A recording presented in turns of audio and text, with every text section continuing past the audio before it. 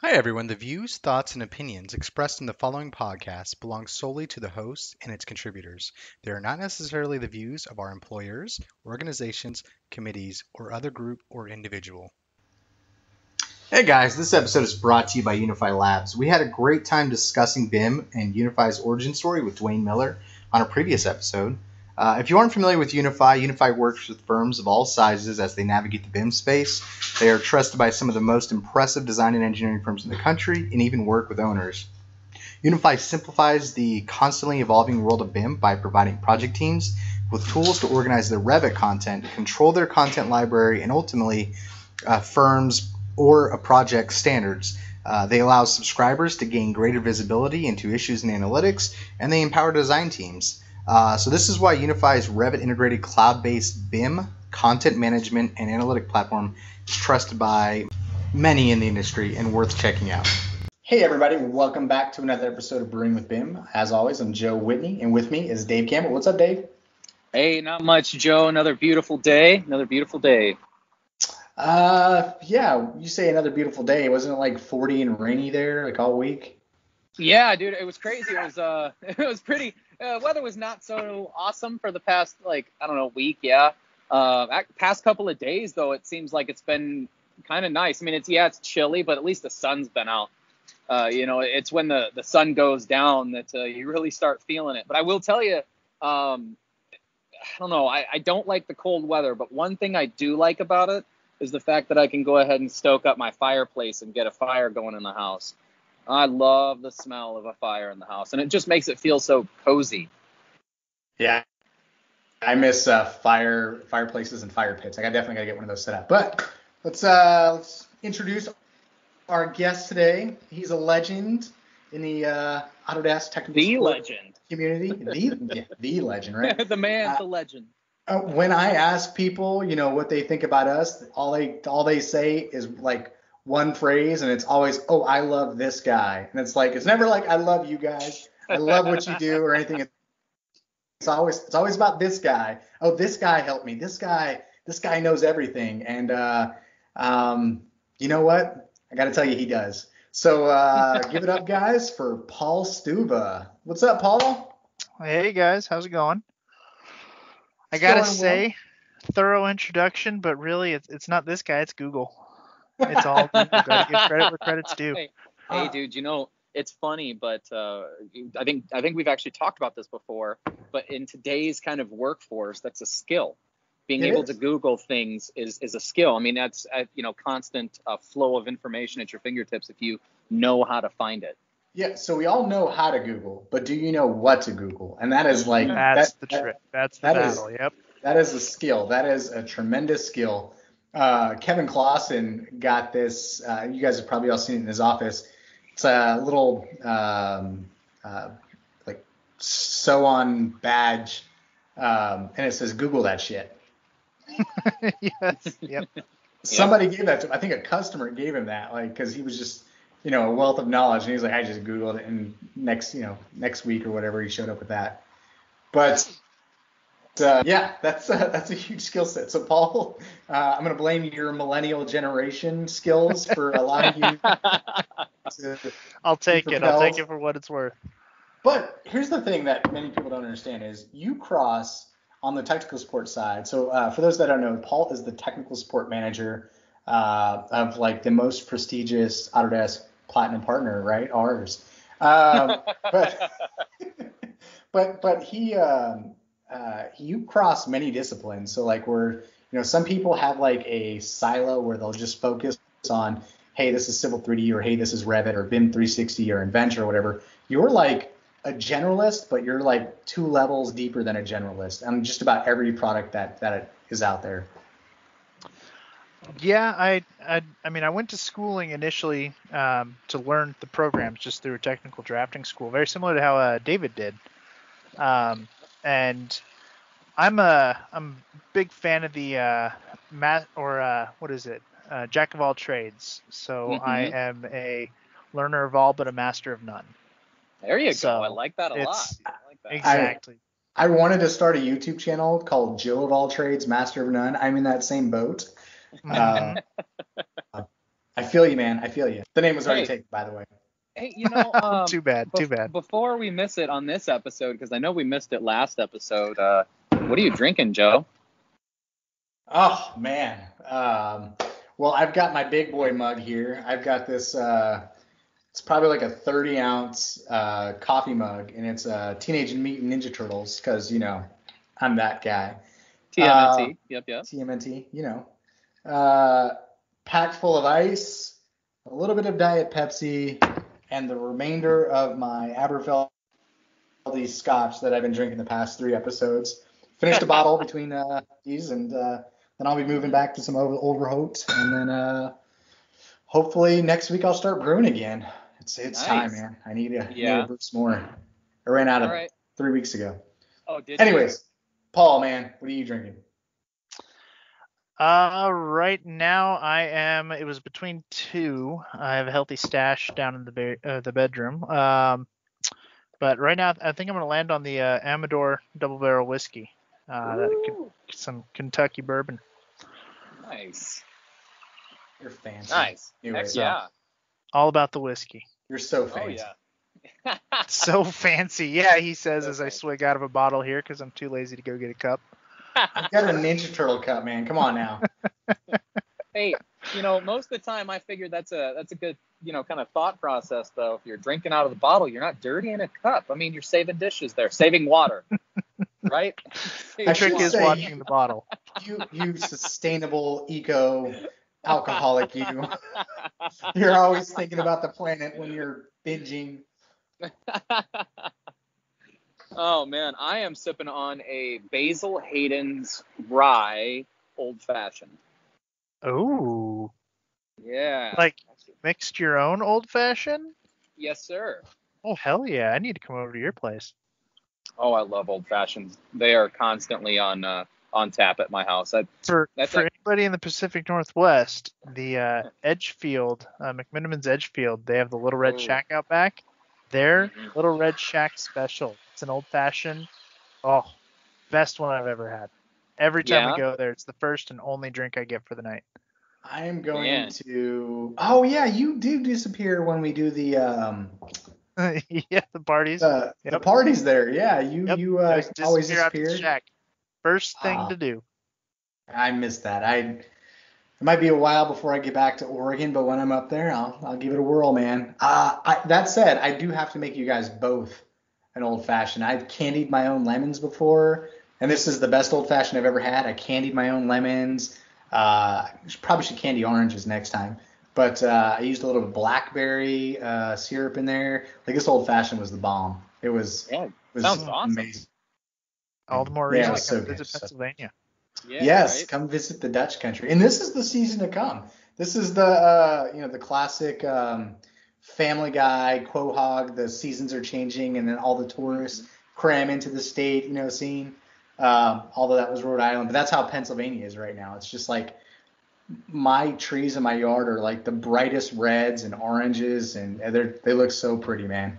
What's crazy is growing up in the Midwest, I didn't realize how much I'd missed that. Like the colors that change, like your trees, just the different colors of the trees in the fall. It's amazing. I remember driving up through Michigan just as a kid. We'd go on, my mom would take us on a family road trip just to drive. And it'd be just miles and miles of reds, yellows, oranges, browns, just awesome colors, dude.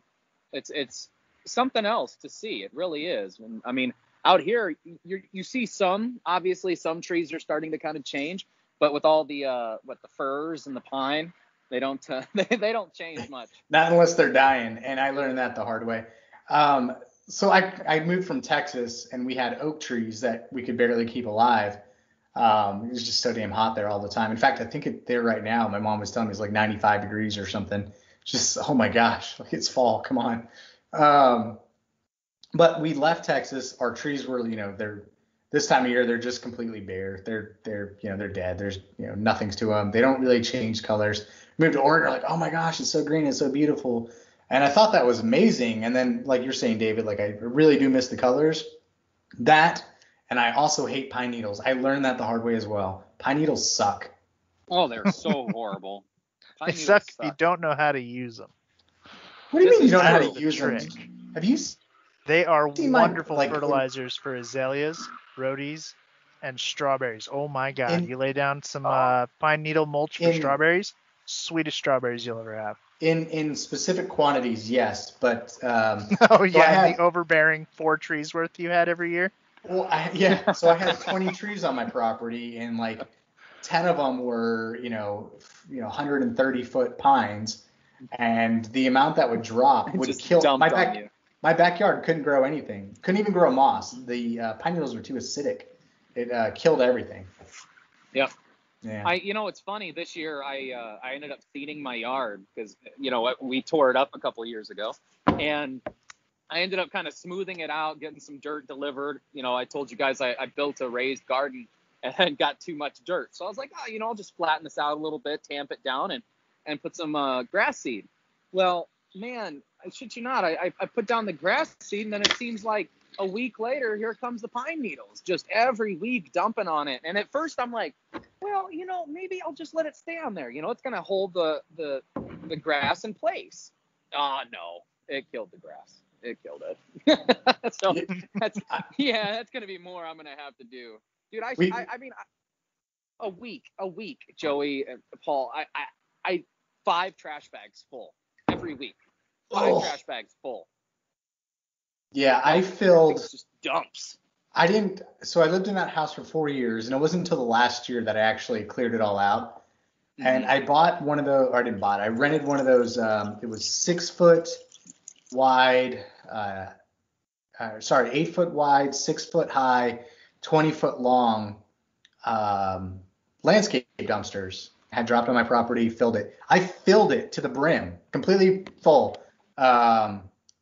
With pine needles, just nothing, but pretty much nothing but it was a nightmare. But it helped me sell my house. But dang, it was brutal, man. It was brutal. And lesson learned too. Somebody quoted me like $800 to do it all for me, to remove it and all that sort of stuff. I think I was like, no, I'll just do it myself. That's fine. I spent $800, I think, just on the dumpster, and then like another, 2 weeks worth of work getting it into big piles just so I can maneuver. Oh, it was the dumbest thing ever. But hey, it's done. There, over it. Yep.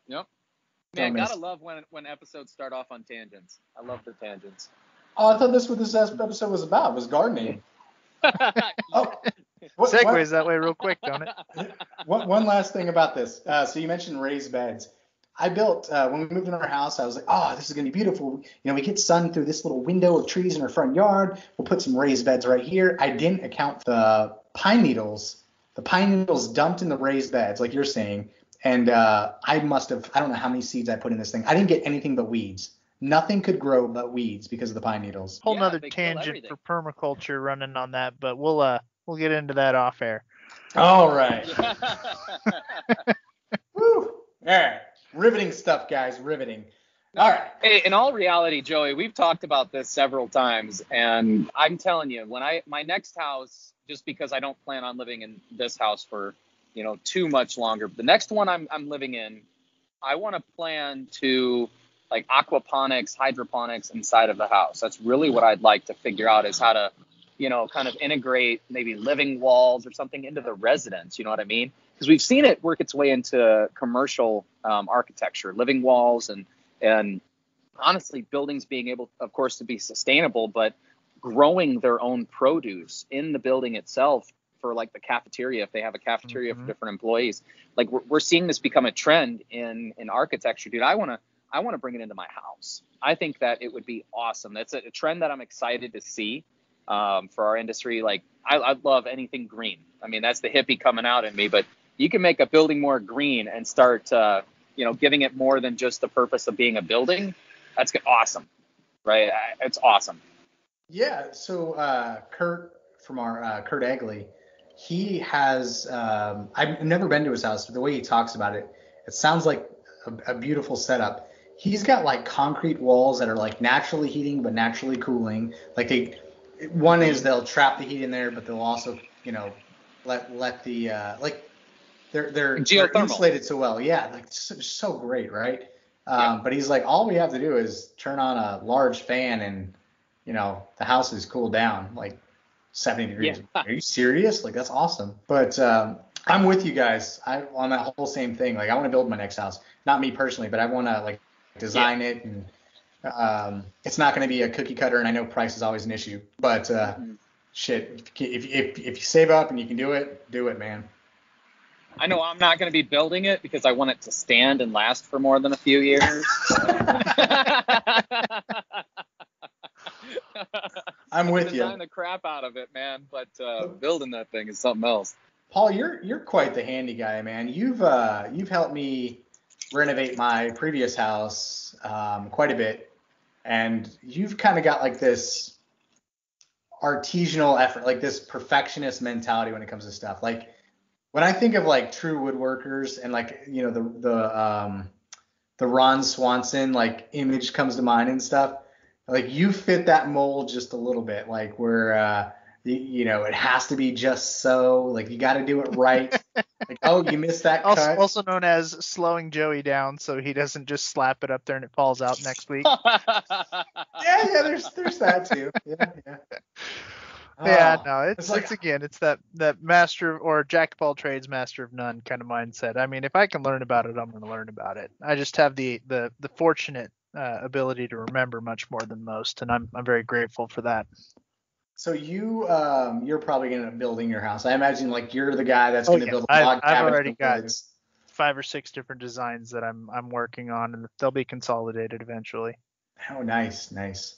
All right, so back to the topic at hand. All right, let's get back to away from the tangents. Gosh, right? So, Paul, you are, again, the jack of all trades, and you say master of none. I know you're a master of some. I've seen some of your handiwork. You build your own, board games. You do, renderings and stuff in like Maya. You programs better than most people, and dude, you're quite the handyman. So I just want to say, you're not a master of none. You're probably the closest thing to being a master of multiple. Yeah, well, I'll leave that to others to confirm. I just tell people, hey, I just work here, and I Google everything. Nice. So, but thank you for that. It's I want to be that old man at the end of the day when something breaks down in their house. They know, hey, Paul down the street will know how to fix it. Go get him. I like it, man. I like that. That's like a fulfilling value to have in life. Absolutely. To know that you can be needed. I guess that's awesome. Yeah. So with tech support, I mean, with all these programs and learning them and the complexities of them, I mean, it's the Autodesk products just continue to grow and grow and grow. And then on the Bluebeam side, Bluebeam is in the same boat. I mean, it's one of the other products I support. And then we're getting into, since TopCon came on board with us, or we came on board with TopCon, I guess, learning a lot more of that field software and the workflows, moving from the field software into the civil software, eventually moving over into the building design. I mean, it's just due to sheer necessity with the types of calls we get. I mean, you got to understand at least the initial workflow and the basic design intent of each program to even be able to start to support it. And that's something I'm trying to instill in our team, and something that a lot of people kind of take for granted. I mean, yeah, Google, and I joke about it a lot, but if you don't know the program, you aren't going to know where to start with Google, because half of the errors that come out of those programs lead you down a rabbit hole anyway.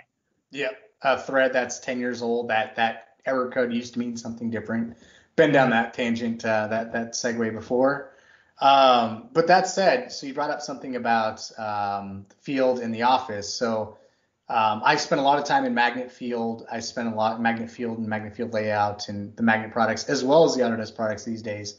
And having, your team that's diversified and that can speak to both applications and the cross training, because it is, it's easy to get bury your head and say, okay, well, we specialize in this silo of products, but then what do you do when somebody has an issue with importing or exporting from something else?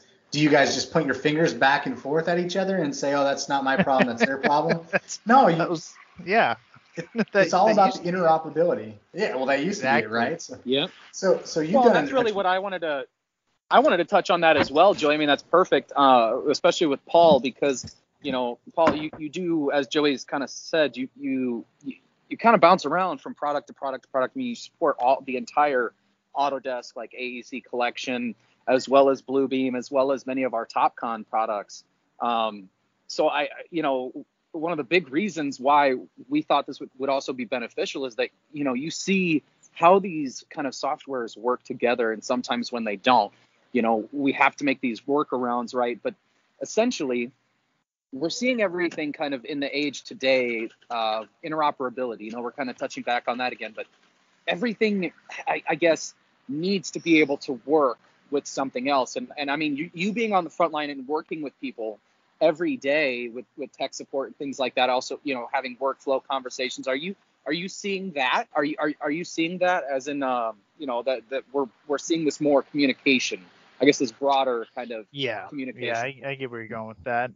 So I would say, particularly in the past couple years, I've seen a lot more push for I'm going to say a more fluid or a more efficient back and forth between teams of different specializations and different parts of the design process.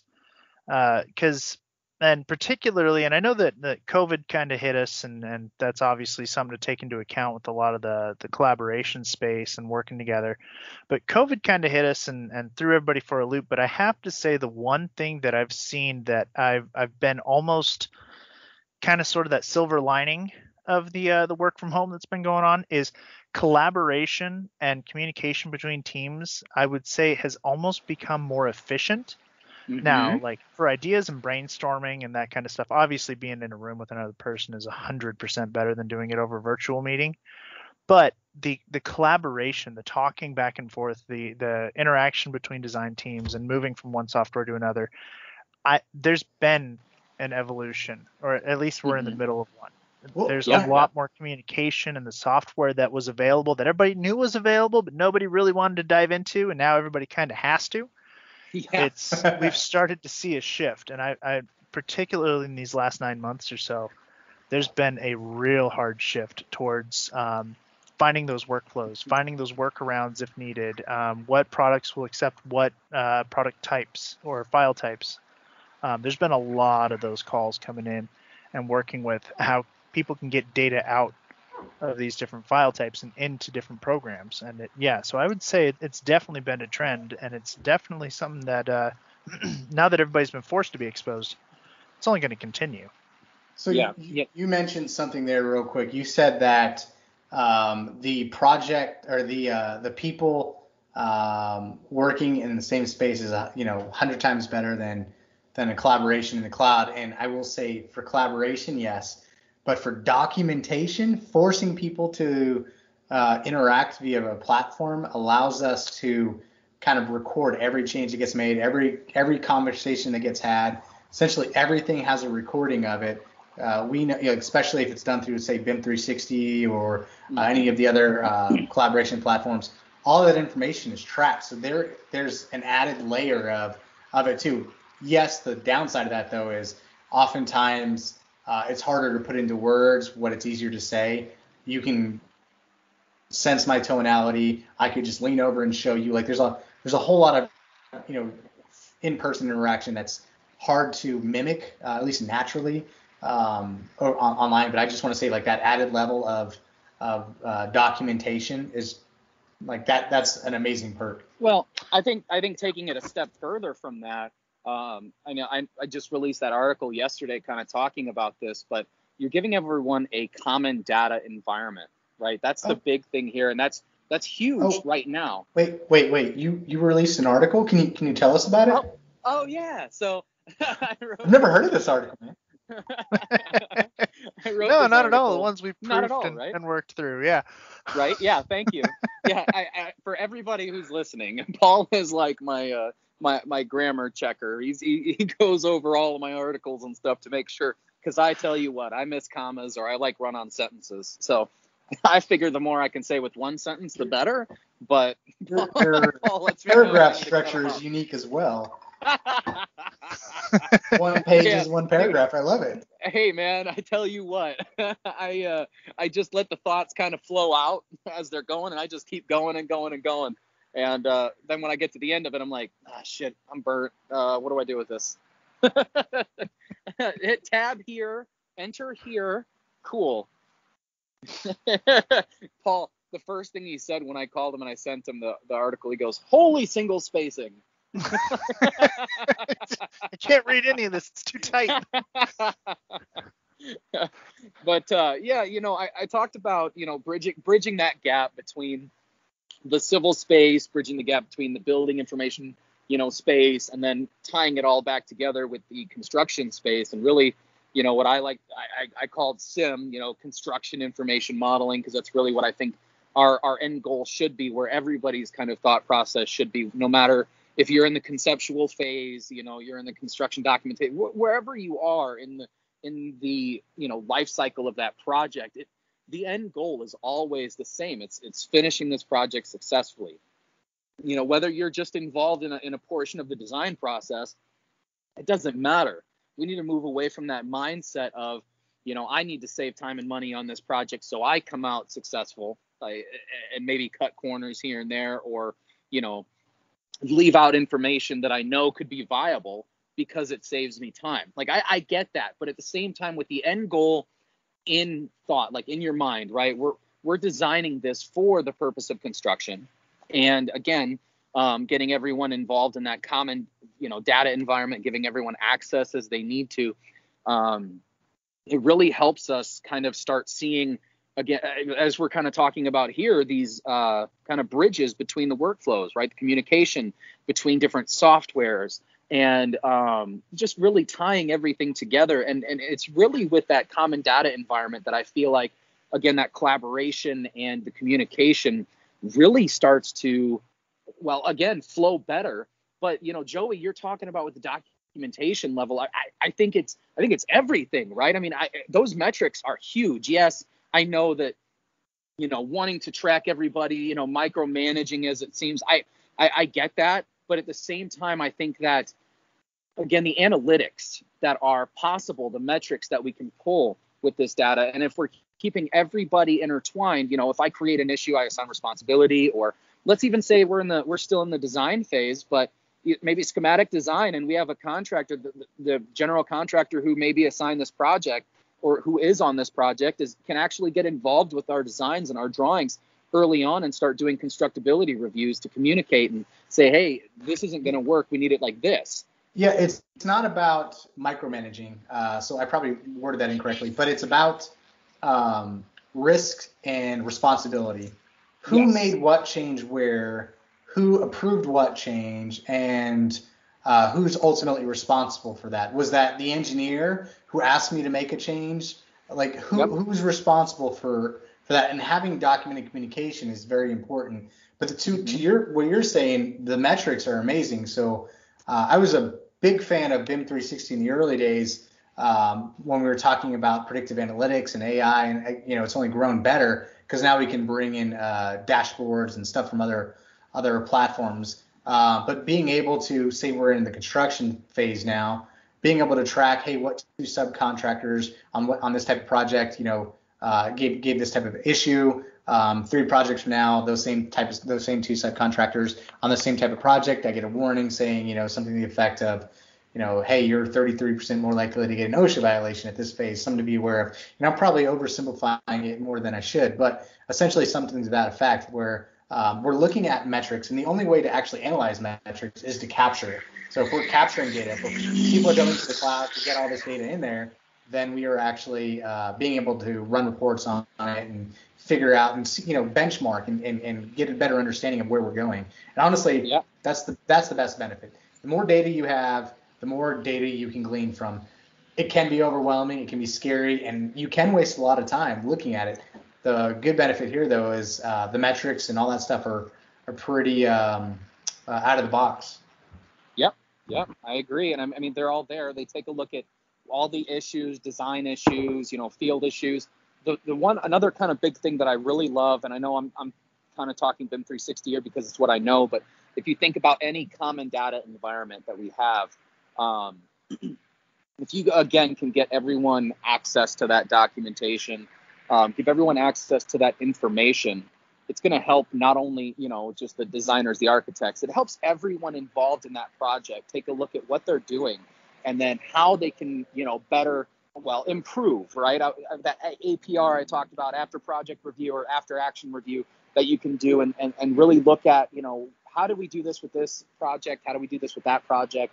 And even with something like BIM 360 with project templates, right? Building these different project templates for better predictability, I guess, overall success for that project, right? And I think, again, being able to have this platform that not only allows us to communicate with design and really pushes our design workflows, but also, again, bridges that gap into construction with things like build and let's say coordination, right? Because coordination is a huge portion of when that project starts to bridge over from design into construction. Coordination is key. And I talked about this also in that article, but with the civil workflows and bridging that to BIM, let's say that we have a 3D piping system from civil. If I can actually bring that in and then do a clash detection against my structural model or what have you to make sure none of those pipes are running through any of my footings, that's a very kind of beneficial thing that we're going to see, being able to, again, bridge that gap between those two softwares, but even those two like disciplines, kind of workflows, right? I think that as we start seeing more of this adoption of this common data environment, we're going to start seeing more like that. But I think we're also going to start seeing an improved kind of collaboration, right? Because before last year, we didn't really have collaboration from the civil space. At this point, it's in the cloud. We did. It was just not an Autodesk friendly environment. Yeah, but the tools were already there for collaborating. I will say the cross collaborating, right? The collaborating between real-time design processes while using cloud sharing, cloud work sharing, like in design. That's the new element. So we can link to the Revit teams in a more seamless fashion. It is an Autodesk environment, and it does some really cool stuff, like the versioning control. That's my favorite part. Like, I usually wow people like right off the bat. I'm like, oh yeah, check out this. And I get in there and I show them, hey, look, here's whether we're looking at 2D sheets, 3D model, doesn't matter. And I can just show them, hey, look, all right, here's what's added, removed, or modified. It's color coded, tells you by how much, volume, quantities, area, whatever. Revit property information, like just amazing stuff. I love it. But I feel like we're diving pretty far down the BIM 360 spiral, like we always do. Yeah. We love it. Everybody knows it. I wanted to chime in there a bit too. Is a lot of the talk you guys are going over is a lot of theory and a lot of like where we're going, what's going to be happening, and benefits being in tech support and benefits being on the front line of a lot of these issues and a lot of these questions. I can tell you it's already going that way. As people are adopting into the platform, even if somebody's just getting a simple docs license from Autodesk, which is just that common data environment, your markup tools and reviews and that kind of thing, even companies adopting that, once they've established themselves and they've gotten their first project or maybe their first two projects kind of ironed out their processes on the first one, they're getting into their second one. Once people are getting into these projects, it's naturally evolving to start pulling in other people and other companies and other specializations. Like once people have established, got a good project set up, and they're feeling good, all of a sudden everything's being hosted in there. And I've noticed that almost 100% of the time when people have fully adopted and moved into the platform, all of a sudden they're bringing in all of their contractors' work, they're bringing in all of their partners' work, they're bringing in any owner documents. I mean, the workflows they're already happening. It's those people that have had the chance to get in there, get their feet wet, and actually iron it out and work it through. Once people are establishing, it's becoming the next natural step. And then when they find out that there's further modules that lets them all connect, it's a natural evolution. It's a good design. And however much sometimes we might say that Autodesk doesn't move quite as fast as they should, BIM has been moving fast. I never say that. What are you talking extremely about? Well. No, I'm just So. kidding, obviously. But yeah, so what you're saying, it is the next evolution. I won't say of BIM, right? It's not the next evolution of BIM. I think, if anything, it's just giving us the full circle, getting us closer to that full circle, because we've never really gotten there, at least with an out-of-the-box solution. But it does get us to the next evolution of connectivity for project data. And it's happening. And that's what we need. Every day. Yep. So. It's crazy, guys. I mean, me not coming from this side, that side, right? That space, the civil space. This week, getting to work with that presentation of, the workflow of InfraWorks, to creating, a surface, a topo surface, terrain features, all that kind of stuff, taking it over into Civil 3D, and then connecting that to Revit, and being able to push all of that up to BIM 360 and push and pull that information. I thought that was awesome. I thought, really when I got into InfraWorks, I thought I was going to be overwhelmed, but I realized, of course, there are a lot of other features I did not get into. But when I got into Model Builder, being able to specify my coordinate system, tell it where I wanted to reference, and then being able to literally pull up the terrain for that entire area, all of the roads, everything like that, it's in, right? And even of a point cloud, being able to extract those features and then sending that from InfraWorks to Civil 3D, that was cool. I was like, man, this is like, everybody has the same response. Yep. It's you hear about it and it's theory and it's a good idea and yeah, we'll eventually do it. Everybody who actually goes through the process and realizes A, how easy it is, and B, how cool it is. Like that's a common response across the board. They'll have the one guy in the company or the one girl in the company who puts it together and makes that workflow work and then presents it, and everybody goes, "Ooh, I want that. Give me that tool." Yep. Well, I thought it's immediate. I thought it was really cool being able to bridge again that kind of space with that GIS data, like the actual NAT coordinates, and taking that into Civil 3D and then bridging that gap, pushing that up to BIM 360, linking the topography and Revit, and it's simply acquiring the coordinates. I mean, at that point, I have like the coordinates in my Revit model. You know what I mean? It's been a big thing trying to maintain accuracy, especially with BIM, right? I mean, just in general, building information modeling, programs like Revit are not known for their superior levels of accuracy, right? I mean, they're just not. And I mean, they're getting there. They're getting better. But it's always been the kind of, I want to say the CAD-based applications, advanced steel. That's where you're seeing a lot of your prefabrication, fabrication, detailing done. Still AutoCAD, Civil 3D. You're seeing a lot of these kind of workflows and features still kind of pushed there, right? Because they have that really tight level of accuracy. And Revit, of course, we all know Revit doesn't really care about coordinates most of the time, right? It wants to know where the building is. Yeah, you on the design side say that. Us on the tech support side go, oh, coordinates call on the phone line? Oh, boy. Yep. Yeah. Because surveyors give a damn. Coordinates matter, man. They do. You said GIS for the NAT 83 thing, and I'm thinking, GIS doesn't care about vertical. No, that's a survey workflow. But that said, the coordinates, they will come in on the right coordinates. It's the Z-axis for whatever reason that I don't know if it was the data I was playing with and maybe the data you were playing with, but like they told me I needed to get a topographic survey of my house. And David, I told you this before, but what I did is I started in InfraWorks. I used the terrain modeler, cropped it down, got just over the spot over my house, and pulled that data, kicked out a surface, brought it in Civil 3D, brought it into Revit, plopped it underneath my house, but the Z was just way off. But once you mess with those bounding boxes and view planes, it shows right up, man. You just gotta. So the coordinates, right? It's Z that is askew. Yeah, dude, it was great being able to lock it in. Like when I brought the scan in, when I brought the scan itself in, then I realized a little bit of, thank you, depending on how the scan was put together. We have this conversation quite a bit, but you got to make sure that the person who's scanning knows what they're doing, right? In the sense of they need to put in like the actual coordinate system, and it depends on how they do it. If they put it in, it's arbitrary, or if they don't get enough overlap, things like that can really offset the processing kind of part of it. But also when you push it forward into something like InfoWorks, and if I'm doing, I'm going to say this is here, it's in, let's say, Connecticut. If the point cloud itself, when the scan was done, if it's not put into the correct coordinate system, it's not just gonna let you say, hey, it's really here. No, it doesn't let you do that. It says, no, this coordinate system was used to make this scan. We're gonna keep it on that. And it was kind of an interesting learning experience with that.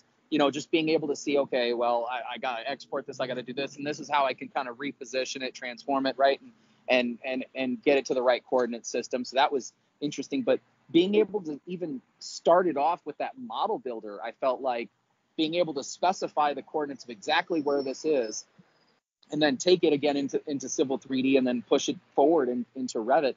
Like, of course, having the surface and the right coordinates, those are huge. Of course, you're talking about accuracy. Let's say if you're going onto an existing site for rehab, right? We got a rehab project. You want to make sure that you know where all those site utilities are, all the existing pipes are, things like that, especially if we're doing any excavating or really anything for that site. And we need to be able to, transition that data at an accurate level. And I think, again, not only being able to do that, connecting these BIM to SIM workflows, that's huge, but also, again, tying back to that common data environment, we can host this information where any of our teams, such as layout in this case, might need to look at it, right? And if, as we're kind of talking about it, as all of these models are linked together, that's the huge thing, as Paul kind of pushed up there. That is the big thing, being able to see these links as they update. It's going to reflect in your model, whether, the changes are done in Civil 3D. We can affect, if it's stored on BIM 360, when that's saved, it's going to update that version, and I can reload that into Revit, right? And instantly have those changes, or even linking other Revit models to Revit models. I mean, it's a huge part of our workflow, and being able to do that now, it's key. It's really key. I agree. But so, the whole sim conversation, we're talking about theoretically. Paul, you're saying that it's real place on the support side. Have you seen another uptick in any other support issues that, this whole land of COVID that we're in, right? You and we're support brothers. You and I both came from the support side, way back when. I don't even know how many years ago.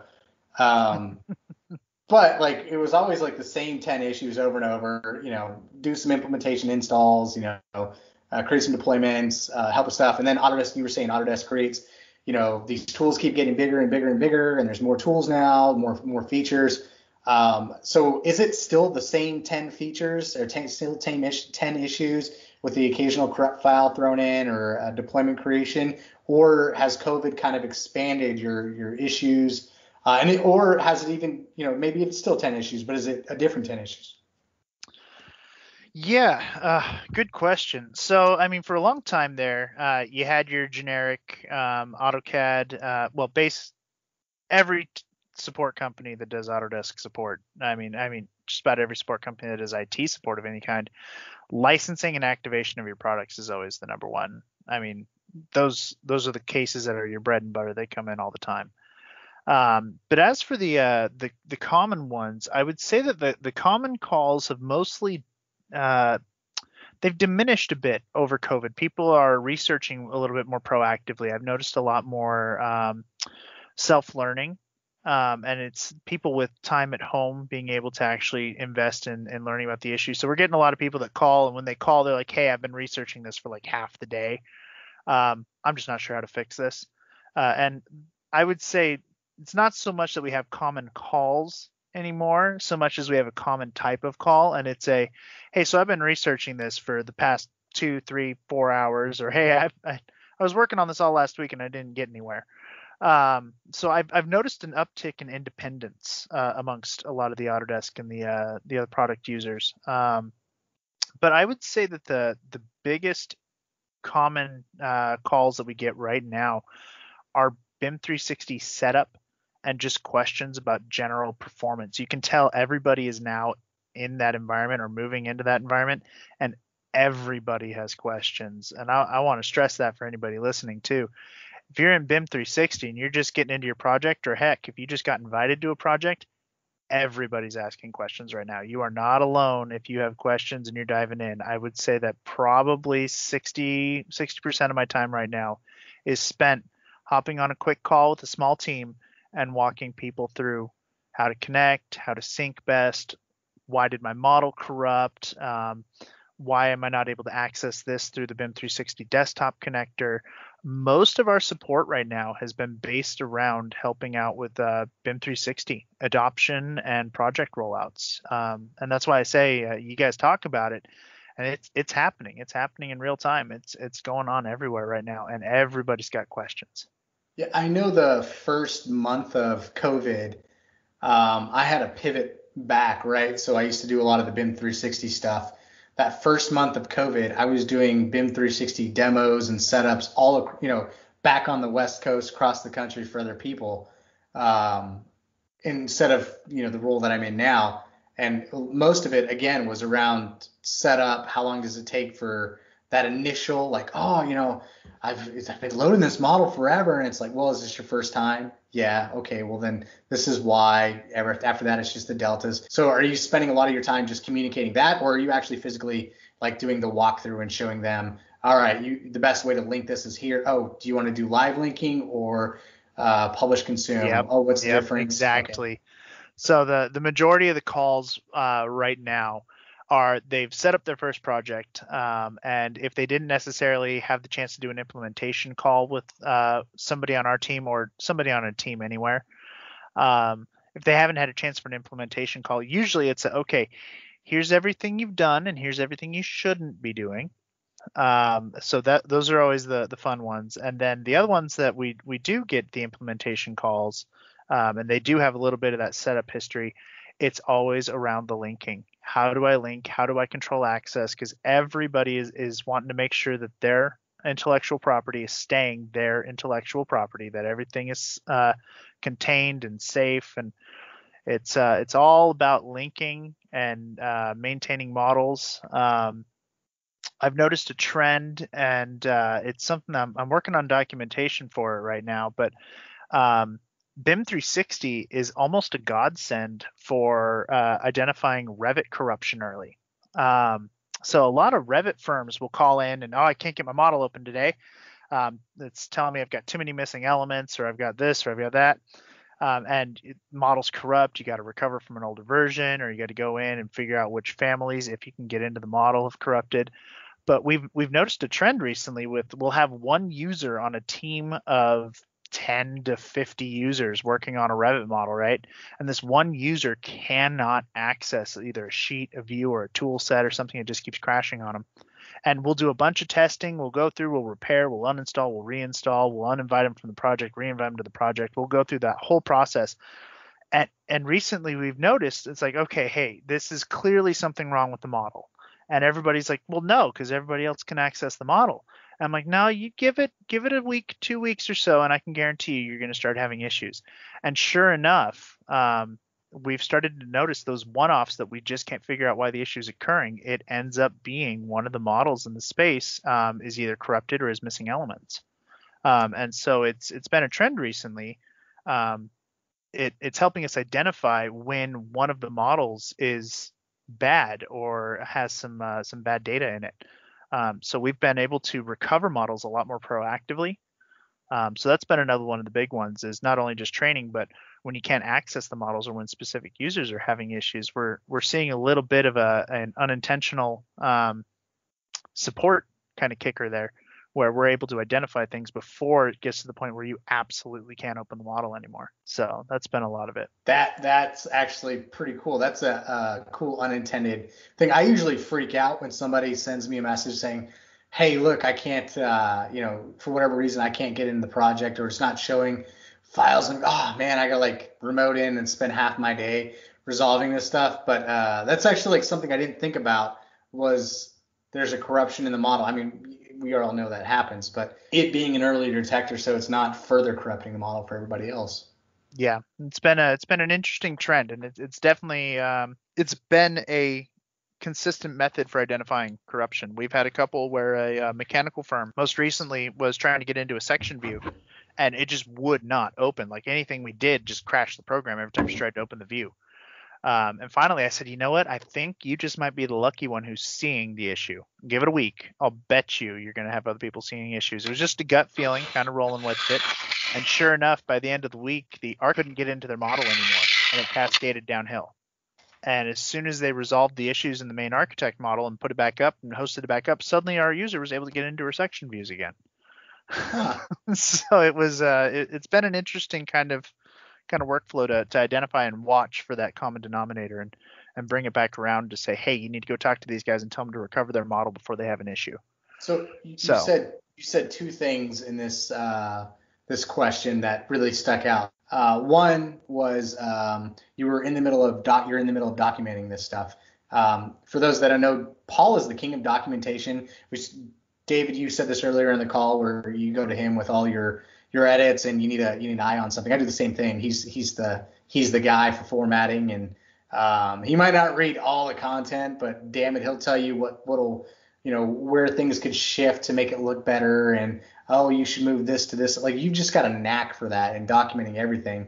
That said, you've put some amazing documents together, some that Autodesk came back to us and were like, we would like to use this. Like, this is tremendous. One is your quick start guide that everybody loves. Like, that thing, we put that on LinkedIn and on our website. I don't know how many times it's downloaded, probably 1,000 times or something. Like, that thing is. I was gonna say, I wasn't aware of that. That's cool. Yeah, it's widely spread. Everybody loves it. So you did a great job there. And two, so when you started this question, you said that you think people are being more self-sufficient. They're investing more time on their own. Like, oh, I put 3 or 4 hours into this. And I was just thinking, it got me thinking, it's like, well, oh man, are they like that slow that they put 3 to 4 hours in there? Like, they just don't have that much work. And maybe in the earlier days of COVID, that was probably the case. But now I'm thinking about it. I'm thinking most of us that are working from home, I don't know if you guys are like me, but I am always at my computer. My phone rings. Yep. Somebody needs something. I run down, like it's attached. Like there's so much ease of use that I feel I'm probably working more and longer hours. I feel like I've also got but I also feel like I've got a better quality of life because, I do take a break and I'll walk around the block with my kids, or Dave and I always talk about this, like, you know what, we'll post some meat out and, let it marinate. And then, 2 hours later, we'll go and throw it in the smoker, stuff that we wouldn't do if we worked in an office. Right. But like, it's perks of working at home. So there's kind of like this nice work-life balance is starting to flow together. Like today, me and my kids did the yoga with Adrian. We take like 10 minutes, do a yoga thing together, and whatever, like just do something. But I get a phone call at 7:00 at night. I answer it. I don't know why. It's a bad habit that I probably need to break myself of. But it's a bit of a blurring of lines. Yeah, we noticed that early on too. And that's a good point. Is that it may not be that they're slow per se, but that they get up in the morning, and rather than doing their regular morning routine, first thing they do is turn on the computer and grab a cup of coffee while they're still in their pajamas. So you get a lot of that, and that's exactly it. And I don't think it's necessarily people having issues with finding the content so much as they're now interested in trying to find the content. They're exercising a muscle they haven't exercised either in a little while or maybe ever. Usually you got that guy in the cubicle next door to you that you can just pop over and say, hey, do you know what's going on with this? Or you got that one person in the office who knows what they're talking about most of the time, or you give our support line a call and you get your answer relatively quick. But yeah, I was just about to say that. It's a want for self-improvement. Just call Paul Stuva. Yeah, well, we're more than happy to let people know, hey, give us a call. You don't need to rack your brain. But just in talking with people, and especially the people working from home, people still working in the office, we're still getting the regular calls, and it's business as usual. But people working from home particularly, you can tell there's a little bit of it's self-improvement. It's self-learning. People are genuinely interested. They want to figure out, why is this going on? How can I prevent this in the future? How can I resolve my own issues? I don't know if that's just looking for a little bit of control while we all feel like things are, what was it Olaf said from Frozen 2 there? We call this taking control when we feel like everything's out of control. Something like that. But and I Paul, think it's got a little bit for the record, Paul does not have kids. He just watches this movie. Oh, yes. I watch all the Disney. Truth be told, you got your Teenage Mutant Ninja Cup or your mug there, I've got a full face Donald Duck mug that is my mug. So that goes to show. Nice. Yeah, we're all big kids, man. All big We kids. never grow up. Nope. Real quick, man, are you an 80s kid or a 90s kid? I am 89, so I am just on the cusp of a 90s kid. Just squeaked into being one of the cool kids. All right. Yeah, just squeaked in. I was the kid chasing my older cousin, trying to understand Nirvana. Oh, what does this mean? Why is he so depressed? Wasn't quite at the age where that clicked for me. Oh, that's great, man. Well, you guys had great music in the Pacific Northwest. I'm a little jealous. When I was a kid, growing up in Massachusetts, New Kids on the Block was all the rage. I moved to Texas, and I immediately became the largest Garth Brooks fan in the world. I love Garth Brooks to death. Like, I watched his Netflix documentary, and my daughter's like, "Why are you watching this?" I'm like, "Shut up! It's awesome. Leave me alone. Go to your room." No, but yeah, like you guys had some of the most amazing bands out of the grunge movement came from the Pacific Northwest. So while you were not old enough to enjoy them, I'm sure you can look back now and say, "Hey, at least I lived here." Yeah, at least I was here for it. But yeah, I'd say it's a big piece of it right now is COVID and people wanting to learn, people looking for that self-sufficiency. And it's an admirable thing. People are generally a lot chiller when they're calling right now. Well, they've got their sweatpants on and a flannel. Yeah, exactly. They've got the ability to. I was gonna say, but the site survey and the machine control guys calling in, there's still things need to be done. Things need to be done now, and that's absolutely the way it should be. They're losing money by the minute, quite literally. Well, there's a difference. There's a major difference there. I am down at my computer, and this. I can't, for whatever the life of me, get this parameter, this calculated value to work out in Revit, and it's driving me crazy. Okay, that sucks. Or the other side, and I'm not making light of the Revit guys either, but I love Revit, but it was the most arbitrary thing I could think of. Or you've got this guy with an $800,000 piece of equipment with another $100,000 worth of electronics tethered to it, and the GPS isn't working. It's not getting a signal from the base. And he's stuck out, and it's raining cats and dogs, and he just wants to get this done. Yeah, what the hell do I do? Because we don't have stakes in the ground anymore. Like the days of pounding stakes in the ground with cut and fill, and everybody, grading to that. Those days are gone. Now it's all automated. It's machine control. So quite literally, that is your only method. You've got to get that, pardon my French, shit to work.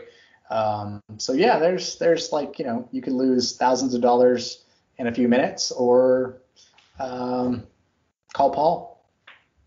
Well, yeah, call me, and then we get you to one of the guys that are. I mean, we've got the field crews out there that somebody that actually knows the field and then, side.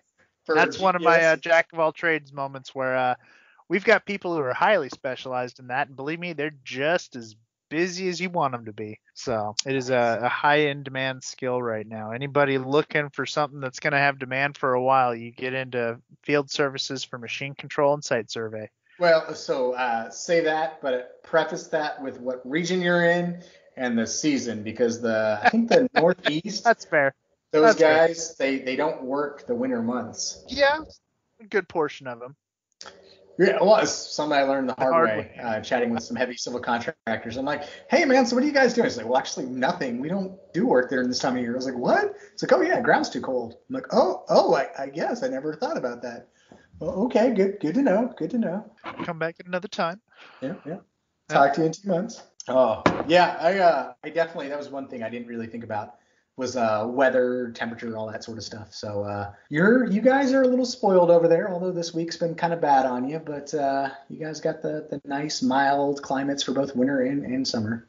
Dude, overall, I'll take it. You know what? We're not experiencing -20 in the winter or anything like that. I will take a little bit of cold and a little bit of misty rain. I'm down. I think we all know why Dave muted himself now. Dave's running a daycare in the background. No, yeah, Dave, you're right, man. And I like the building season too. Like the Oregon building season is definitely longer. In Texas, like it was kind of a pain. We'd be surveying in February and it's already 95 degrees out. It's like, oh my gosh, why is it 95 degrees in February or 100 degrees in February? This doesn't make sense. But at least in Oregon, when it's hot out, it's still bearable. And when it's cold out, you know what? It's still bearable. It's just the rainy days that can really bog things down. Yep. Well, Paul, man, you've definitely hit on just about all the questions I had for you. Support. So with everything, it has changed. COVID has changed the way that people interact with you. But just to clarify, you're back in the office 100%, right? Yeah, we've been in the office. We took the first 2 months for that work from home, but it became a little untenable with training other techs and getting people up to speed. So set up a plan, came back into the office, and we've been rolling full steam ever since. So it's always happy to take a call, always ready to field them. We like saving people time, and that's really what it comes down to. It feels good to self-research and look it up on your own, but hey, if you're down to the wire and you just can't figure it out, reach out. If we can't figure it out, we got somebody who will. Well, you definitely are the man. I know if I've got a presentation or something and something's not working out quite well for me, you're the first person I call. Either you solve it or you get me, the somebody who can in touch with me really quick. So I'm even less of a jack of all trades than you are. So you definitely come in and save my bacon, man. So I love it. Anytime. I was hoping kicking you out there to Pennsylvania to get you a little self-sufficient again, though, to tell you the truth. You know what, man? So, I'll say this in as lighthearted as I can. I do a lot of support that I shouldn't be doing. I know because comment. I know it. The hardware guys are like, oh man, Joe's our CAD guy. Let's get Joe involved with this, and they put me on the spot, and I'm like, yeah, I guess, man. Let's dive into it real quick. Give me a minute to shift gears in my brain. Oh, man, I haven't had to open Civil 3D in like 3 days. Let me reorient myself. Oh, okay. So you want units? Oh, we'll type unit. Let's go here. Change it to architectural, or change it from architectural to decimal, whatever. Stupid stuff. But or it's not coming in the right coordinate system, or hey, how do I export these points? Or I really want to place this in the family, but I don't know how to make this work. And it's like, all right, gosh dang it, let me crack with this. So I came from survey background, and I swore after doing I don't know how many template builds, working with Kevin Clausen on trainings and talking styles till I'm blue in the face while Kevin is, cranking all these things out. I am never going to install Civil 3D on my computer ever again. And then I moved out here, and what do I have to do? I have to install Civil 3D. Dang it. We got to beg you to send those calls over. Oh yeah, you definitely do. And but to the credit, I've answered the call a few times, and I've looked like a hero, which has been awesome because I always like looking like a hero. I always like looking like I'm a smart person in the room, even though I'm probably one of the dumbest. But that said, I'm invested now into these SIM workflows. So you far, understand that firsthand experience, and again, it's a self-improvement trend I'm seeing globally. You feel good about it. You hear that, Dave? I'm improving. We all are. Oh, it's part of my COVID education, guys. No, I swore I'd leave the civil guys behind. I'm like, I'm done with sim. I'm done. Well, I never said sim before, but I'm done with survey. I don't need to deal with that stuff anymore. It's BIM. And I, took on BIM 360 and all the data integrations, and I love that sort of stuff. And now here I am, all right, let's get civil caught up and working in the same space. Dude, I'm the same way, right? I mean, I've been talking about it this whole time about sim. This week I started really getting into what is sim, right? What is civil information modeling, and I realized we need it for our industry. We still need that bridge. And I've talked on previous episodes. I'd love it if everybody came to BIM, but BIM only really makes sense when you start going vertical. That's when it kicks in. I think this is something we actually need to put down and talk with some experts about, right? Because while SIM and BIM are different and they're the same, each one has its own different needs as far as organizing, structuring data. Collaboration, communication are key in both of them, right? So that we can start with data and leverage that data downstream, but it all starts with, well, let's communicate back to the original, designers, like, hey, what kind of data do we actually need? And it kind of goes back to what the owner's perspective is. With BIM, we can say that the building, life cycle, all that sort of stuff benefits the owner far after the construction side is done. But how do you communicate the same level of information in the civil workflow? Because, look, it's just road data. Who cares, right? Well, no, it's not, right? What is this road made of? What are the different levels of aggregate?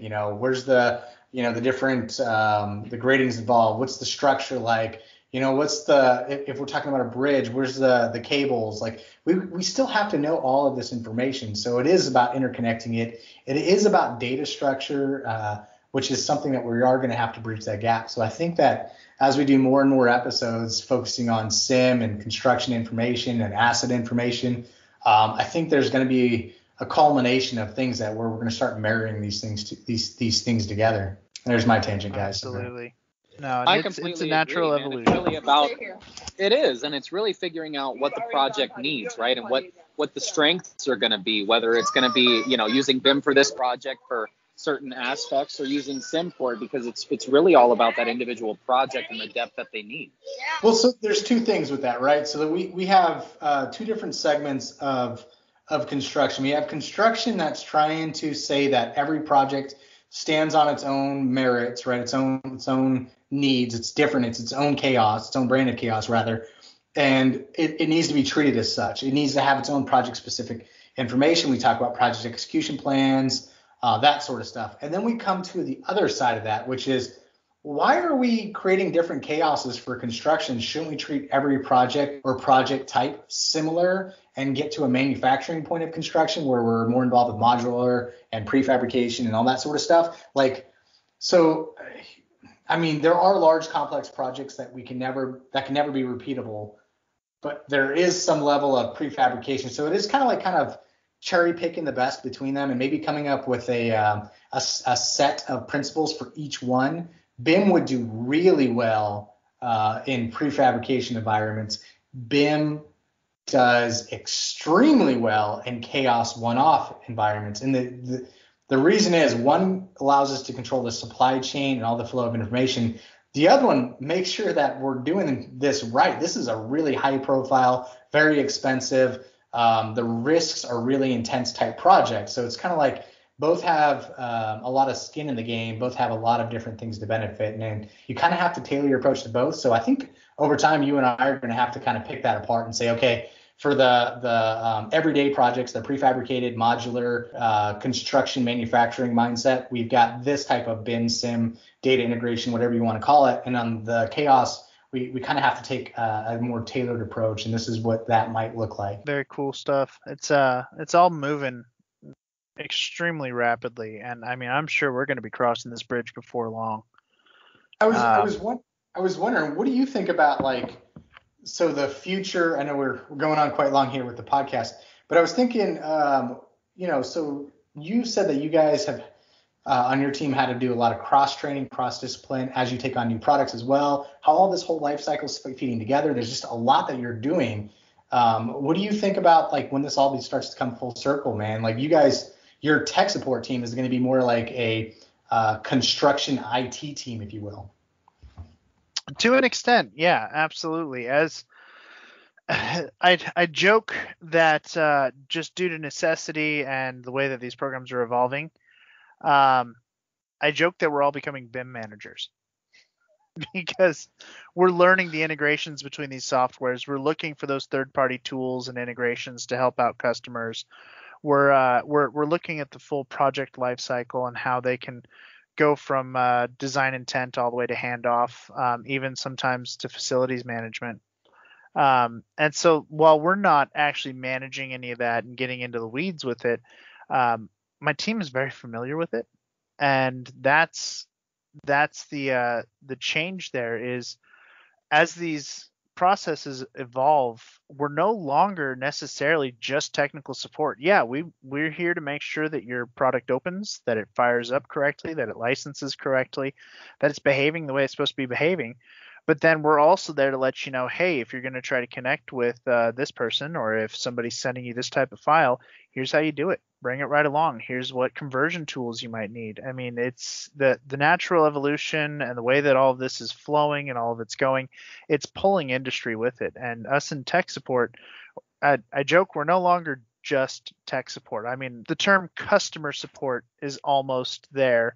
But again, customer support is a little too generic. I mean, it's almost time to start looking at changing the name of the team and taking it away from just being tech support to letting people know we're here to provide support for your full life cycle. Yeah, you're like project support, if you will. Yeah, exactly. And we talked about that in the past, building ourselves out to a project and supporting the whole project life cycle. But in a way, we were already doing that because we worked with the GC or the owner's rep, so therefore we were supporting the whole thing, and that's just the way it ends up going. And that's exactly it. We'll have a team call in, and like we'll get the subcontractor of the subcontractor on the phone, and they're trying to do something. And they go, we can't get this to work. We don't have the permissions. We don't have the files we need access to. And so, I mean, we end up getting on the call with them, talking to their contact going up the chain. And then, I mean, we've gone all the way up to the top level with the architect and been like, hey, so-and-so down here at the bottom of your tree is having issues. We need to talk with you about your file structure. And it's quite literally, we're doing that BIM management. We're making sure that process flows all the way down. And it's been a natural, and I keep saying it's a natural evolution, but it's exactly what it is. Nobody intended to be here. It just, it's the way we had to go. Yep. You literally are the first line of defense. You need a cape, damn it. Get Paul a cape. But I think it's more in reference to that kind of, let's say, construction information management, construction information model, whatever that is.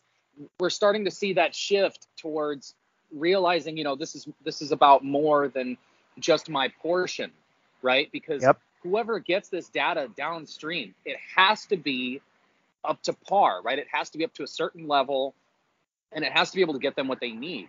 So with everyone communicating that, and we're seeing that again, just a transition towards it. I think it's going to be big for what we're also seeing in construction in the side of adopting software. Construction at this point is at a new high for adopting software, right? We're seeing so many different types of software applications come out for tracking, for storing of management, the common data environments. But it's there's so many different things because there are so many different areas in which construction can improve. It is absolutely crazy to watch.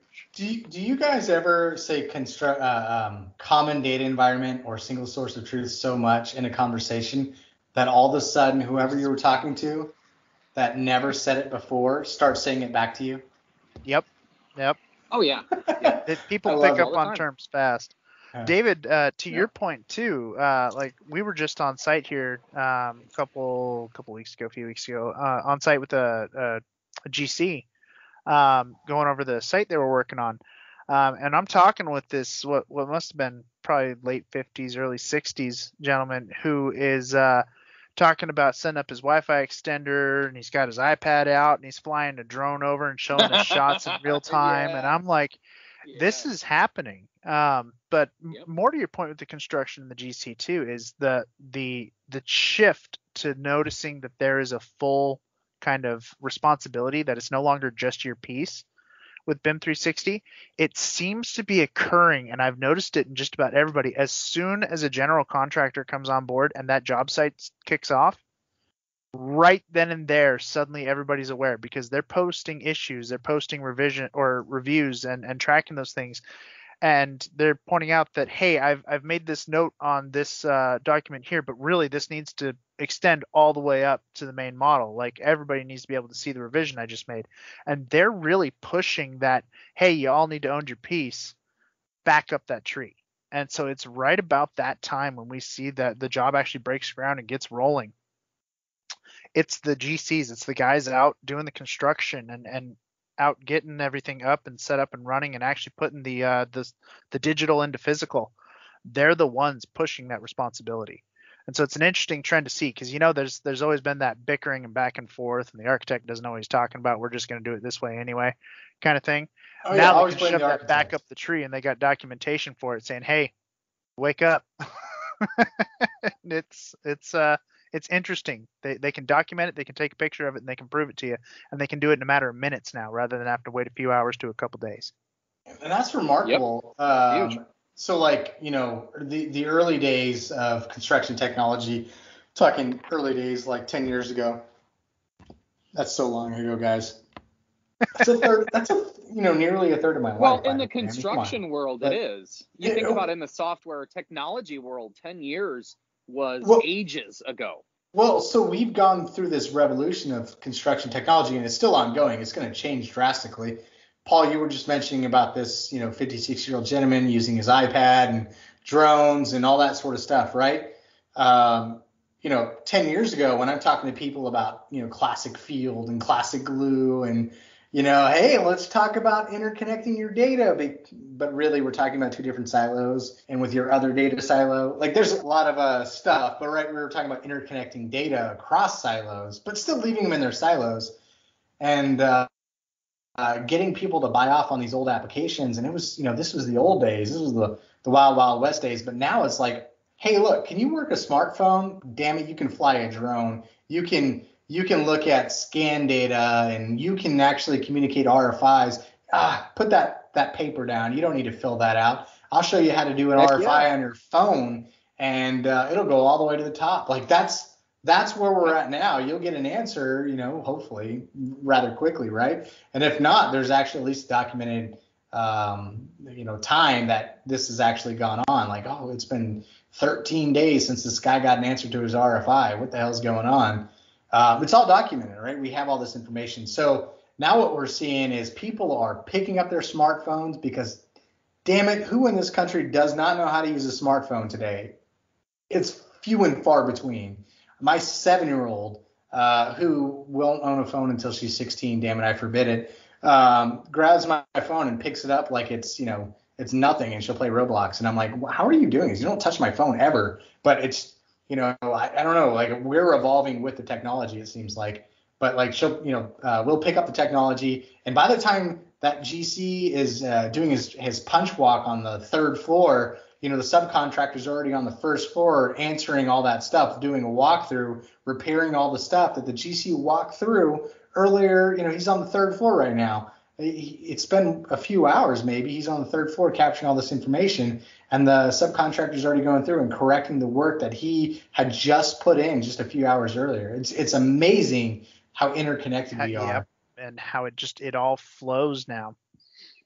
Now just imagine when we get to the point of real-time data tracking, right? We're getting there with sensors, we're getting there with robotics, we're getting there with this spot robot dog and all that stuff. Just imagine like somebody runs their spot dog through, it automatically catches issues, and then it feeds it back to somebody. And by the time it's probably even done with the first floor, you get an alert on your phone saying, get your butt back to the site, you have to fix this. Like just it's only going to get faster and faster and faster. We are in this. So you guys are familiar with, I'm going to blank on the nerd in me is crying right now because I don't remember this. The term for the technology cost halving, but while the speed is actually accelerating. Yeah, no, I'm not up to speed enough on that terminology. Someone's law starts with an M. I'm gonna Google this, man. I was gonna say I'll let you practice your Google skills over there, because case in point, I don't know what you're talking about well enough to even try. Oh man, Moore's law, right? Moore's law. Okay. Yeah. So it's specifically focused on transistors, but what it boils down to is the speed. The technology increases. The technology gets smaller, so therefore the speed we're able to fit the double the amount of circuits in the same amount of space, so it gets faster and faster and faster. But anyways, what I was saying is Moore's law applies to construction technology, because we've gotten to a point while the costs seem to be going down, and a lot of people say the costs are going up. I have a rebuttal to that in just a second. while the costs seem to be going down, the technology seems to be getting faster and more usable and faster implemented. COVID's actually accelerated. I'm sure you can attest to this, Paul, being on the technical support side. It's actually accelerated the implementation of cloud and collaboration and communication technologies. Yep. Well, So- out of sheer necessity early on, and now out of convenience, people are starting to lean on it. Yeah, they're like, oh, well, you can still work from home. We already paid $900 or whatever it was for the year for your license. Already established. You're You're slightly more productive than you normally are. Yeah, we're catching stuff, and we're realizing you actually do a good job. So keep doing it, man. No, but my rebuttal to the cost going down, right? So while technology vendors, it seems the cost may be going up. The rebuttal to that is actually we are catching more information. We are not only tracking more information, but we are actually capturing more information and actually mitigating.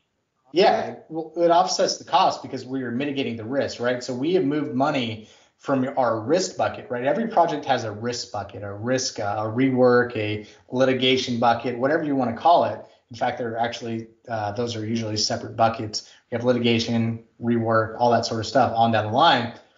Every one of those buckets, we actually get to pull a bunch of that money out of and move it back into the pre-construction phase. So all we're doing now, and the gentleman from Rakin, he did a fantastic job, Brian Pogue, at describing this. Construction is all about, project manager's job really is all about moving risk out of your bucket as fast as possible. So if somebody comes in and says, hey, look, you've got, this issue with, the site or whatever. And it's like, oh, no, I'm back on the civil engineer, not mine. I ain't taking it. So it's all about like just issuing an RFI and moving that risk back on as fast as you can. So these tools are allowing us to not only reassign the risk, but they're actually mitigating the risk. Like we're able to do real-time coordination. Construction management is basically a whole bunch of CYA. Nonstop. It's 100% CYA, man, because it's not if you get sued, it's when you get sued. Exactly. And who's left holding the bag, man? It's Brian did a remarkable job. He said it's all about hot potato. At the end, you don't want to be the one holding the potato. Too true. Yeah, it's watching a lot of that, and when I started in tech support, I mean, I came out of technical school. I had no business acumen. I had just stopped working at Home Depot. Just kind of evolved into the space here and learning to watch these business practices and just kind of understanding and working with customers. It's interesting to see how a lot of these practices play out and how different people handle different levels of that type of responsibility, especially from the tech support side, because when they go to lean on you and say, oh, hey, I've been having this issue for a little while and it's prevented me doing this, you got to find that kind of gray area to not necessarily throw them under the bus when you find out it was a really simple fix. I remember when you not started. necessarily let them off the hook. There's a little bit of politics with the support when it comes to a lot of that type of risk management and that responsibility of ownership too. Just dealing with people and keeping ourselves out of that sue loop.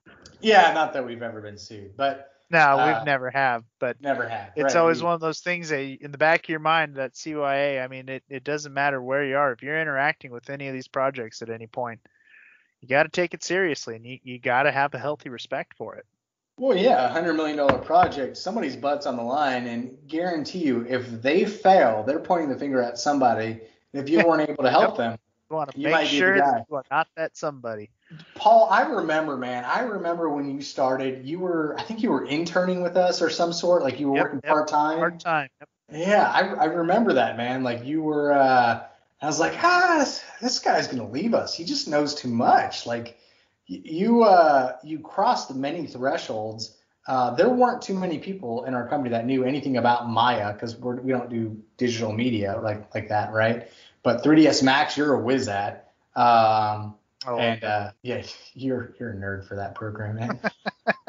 You're a very visual guy, by the way. You're all about the aesthetic versus utility. It's got to balance out. See, I'm a utilitarian, and that's probably my like, just get it done, it'll work, thing. You're like, no, it has to look right, guy. But I'm gonna blame the hipster in you because you're a millennial who lives in the most hipster city in the United States, so if not the world. I'm gonna blame my mom. I'll take it away from Portland and just pin it on her. But she's Portland born and raised, so I mean, I guess it comes back around, don't it? Yeah, even though you're technically from like the rednecks of Oregon, which is Rainier. Yep, Rainier, Oregon, up in Goble. Yep. Were you around for the Trojan towers falling down? Oh yeah, I was sitting in the hillside. We had one of my buddies was a volunteer firefighter, so we actually had the countdown on his radio for the fire crew down below blowing the dynamite on the Trojan tower. So we watched it from maybe quarter mile out. Dang. For those guys that don't know, Oregon kind of abolished its stance on nuclear, so they did away with their Trojan towers, which was this whole nuclear facility up there. It was pretty iconic to see, although, which is funny, a lot of people don't know this, but the Northwest, while Oregon has banished its nuclear, the Northwest is actually home to like the largest or maybe the second largest nuclear cleanup site. Yes, we are. Hanford, man. I didn't know that until a few years ago. Yeah, we have a nuclear enthusiast on our team, Douglas Lordson. Actually, he's moved teams now, but he's still with us. And he gave me the whole rundown on like the long-term history of producing nuclear materials and processing nuclear materials for the wars and all the crazy stuff in between, man. So got a good history on that, and we have some clients out there and stuff. So I won't say too much, but I will say that that's just a side of the Northwest I would have never really imagined. But it being the largest Superfund site, when you look at the history, it actually fits. It definitely fits. We've got quite a remarkable history with nuclear. I say we. I don't live there, damn it. I got my own damn history now. I live in Pennsylvania, home of 3 Mile Island. I don't know if you guys knew when 3 Mile Island was in Pennsylvania. I didn't until I moved here, but that's where the nuclear meltdown was here. Oh, well, there you go. Yeah. A little bit of the more you know. The more you know. The power is yours. Anyways, man, we've rambled long enough. Paul, I'll let you go. You've done a tremendous job. Thank you for spilling your technical support wisdom. You, as always, are a delight to talk to. And I can't wait to hang out with you and Chelsea again because I really miss you guys. Got to get an excuse to get over there. Yeah. I'm always looking for a reason to come back to Oregon, preferably in the nicer weather where there's no fire or rain or riots. Yeah. So right about April, maybe. Yeah. Hopefully that'll be when the travel ban gets lifted anyways and fun stuff. But cool. Anyways, man, thank you so much for your time. I see David just jumped off, so we're done with David. We'll have you on again, man. I appreciate it. Yeah. Thanks. We'll talk to you guys later then. All right. Thank you, sir.